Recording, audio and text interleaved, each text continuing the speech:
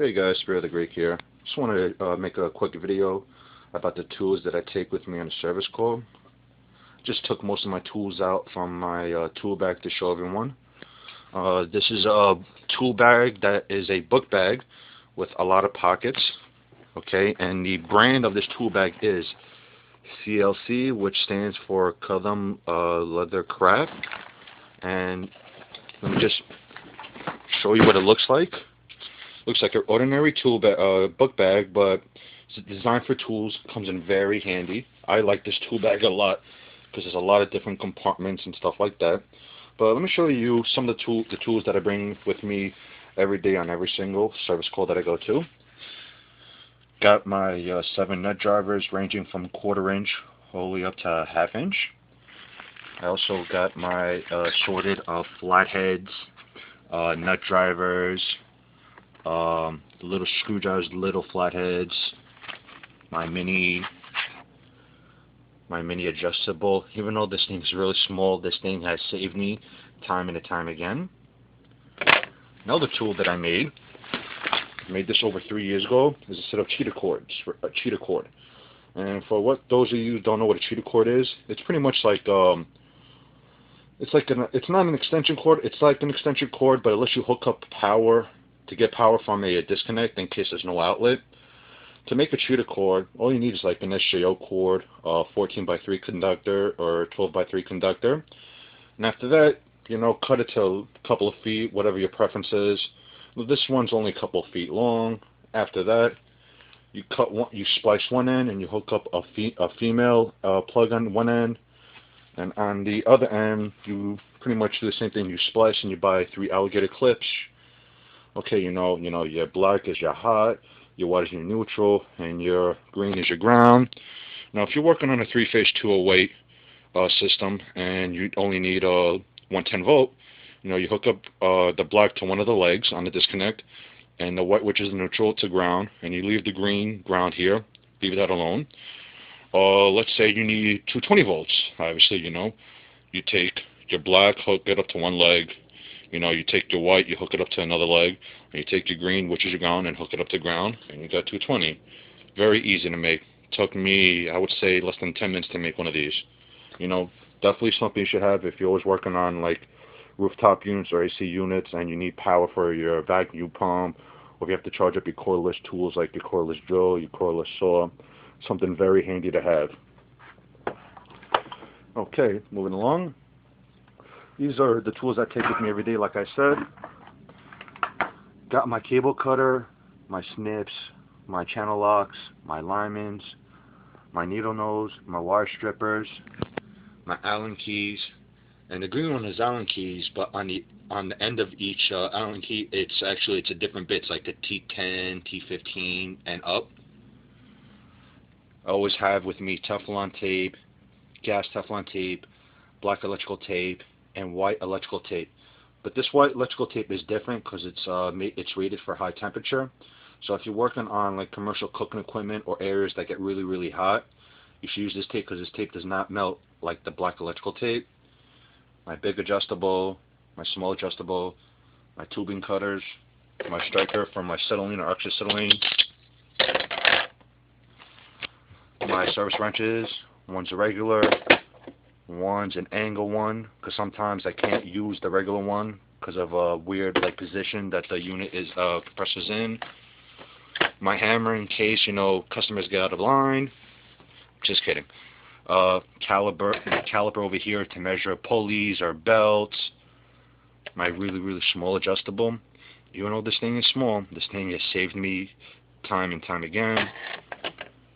4-way water valve in case you're working on a unit and you got to clean coils and there's a water spigot but there's no gate valve on it. Something very, very handy to have.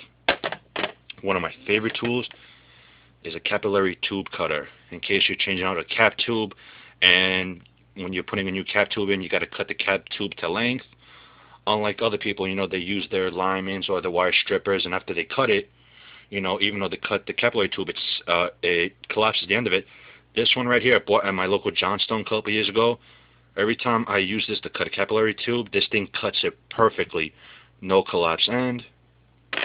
My flashlight right here, $20 flashlight from Home Depot. But even though this is a $20 flashlight, this thing works better than the $100 flashlights that you see at like Granger or your mom and pop hardware stores. $20. Show you real quick how bright it is. Only 20 bucks. Couldn't believe it. Got my multimeter, my Field Piece SC77. Like this meter a lot because, you know, it does voltage, amperage, microfarads, temperature, you know, continuity, ohm everything out, you know. And I like it because it has the Type K connection inside, you know. When you have your pipe clamp, you know, to take your superheat, your subcooling, goes right in there, perfect. In my previous video I showed you I have another meter that I keep spare in my van at all times in case this meter fails. But sometimes I gotta, when I put like a brand new blower motor for an evaporator, you know, and I want to check the amperage, I can't check it with this and have the panel closed. So I take my other meter, put the amp probe around one of the lines, then I put the panel on, you know, so my amperage, I get a correct reading. But this is still a really good meter nevertheless. And I like this meter because, let's say you're working in dark areas, the back of it lights up, which is great.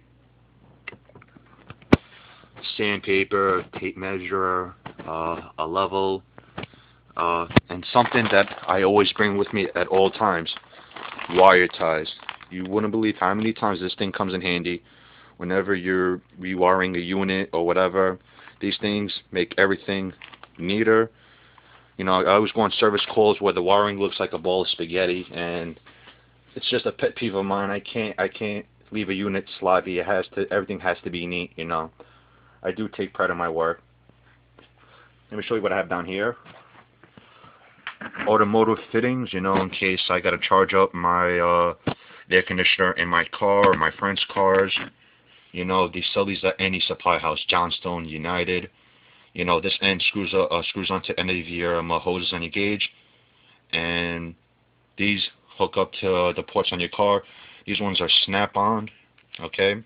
And for anyone that doesn't know anything about cars, any car from 94 and below uses R12. So any car from 94 below uses R12 and still has the screw on. So if you're working on a car from 94 and below, if you don't need these, you can use your hoses on your gauge manifold and screw right on. But any car 95 and above, they switch to the quick disconnect. So you need these. You know, these are another set of valves. Sometimes your regular gauges, the hoses, they can't screw into the port because there's something in the way. So these are kind of like an angle. So these things come in handy once in a blue moon, but you know me, I never like to go on a service call and get caught without a tool that I need. This right here, guys, I really recommend you get. This is like an adapter. Let's say you guys need water, you're running a hose to clean a unit or whatever, and there's no water spigot. You know, this screws onto almost any sink. One end, you know, this end, let's say, screws onto the sink, and the bottom end you can screw onto your hose, your garden hose. This thing is really good to have in case there's no regular garden spout out there. You should really get this. Also, one of my favorite tools, I call them speedy wrenches. You know, the open end wrenches on one end, and the other end, you know, they're a ratchet, you know. And with these sets, you know, you set this way, you know, to to tighten them up, and if you want to loosen them, you just simply flip them over. Got my alligator clips, you know, if I want to test something out. I always keep a roll of 12 gauge wiring in case I got to fix something really quick. Guys, very important to always have jumper clips in case you have to jump something out just to test something. I always keep 5 to 6 jumpers with me. Very, very important thing to have.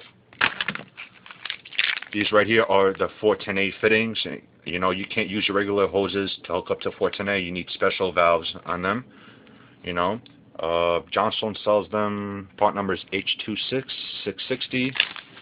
And the last thing before I run out of time is my box of screws. You know, I always keep like wire nuts, different valves, slip-on connectors. Alright guys, thank you.